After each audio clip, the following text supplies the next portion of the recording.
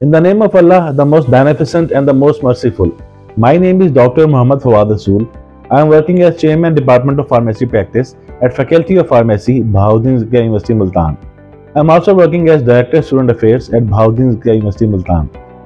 First of all, I would like to congratulate the students of 4th Professional Pharmacy class for organizing Annual Sports Fiesta 2022. So as I have seen the students of 4th Professional morning and evening from the last week how they are working day and night in order to make this event successful. So their efforts are really commendable. Extracurricular activities, they are also very important as the curricular activities are. This is why our Dean Faculty of Pharmacy, Professor Dr. Muhammad Uzair, is very much concerned regarding the extracurricular activities, and our faculty is always engaging our students in various activities like sports, dramas, debates, declamations, and other competitions.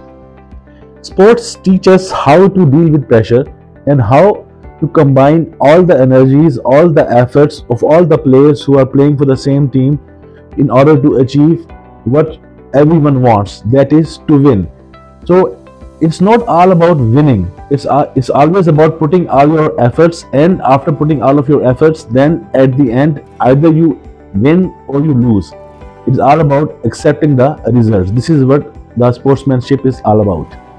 Here I would like to quote the famous saying from the all-time greatest basketball players Michael Jordan, who once said that individual talent can make you win matches, but it's all about teamwork, because it's teamwork that makes you win championships. So, dear students, work in team, play for the team, and may the best team wins.